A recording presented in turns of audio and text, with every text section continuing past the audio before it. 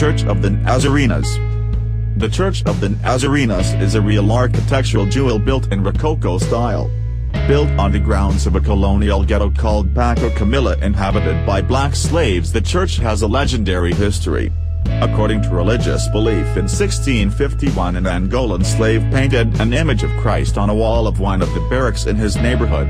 As usual for Christianized Africans, a few slaves soon worshipped the painting by night, praying and bringing offerings.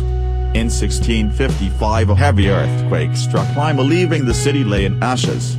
It is said that the only thing still standing was the wall where a few years earlier the Angolan slave had painted the Christ image. Since then the adoration grew steadily. Soon devotion for the Christ image annoyed the viceroyalty. Despite all attempts to remove and paint over it, the image stayed intact.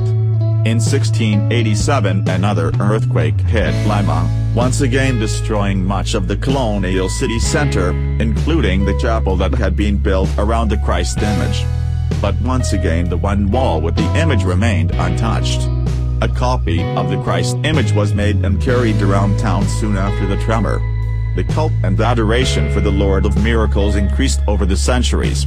Since the first procession each year in October, faithful believers, mainly dressed in purple tunics, carry the 2-ton litter which bears a copy of the painting of the Lord of Miracles, on their shoulders from the Church Las Nazarenas to the Church La Merced, singing hymns and praying.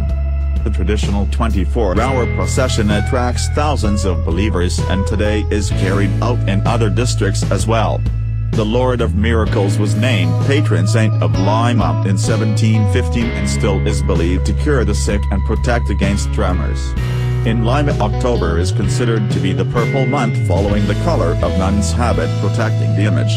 For the religious festivities of Señor de Milagros, traditionally turrón is prepared, an extremely sweet and sticky treat.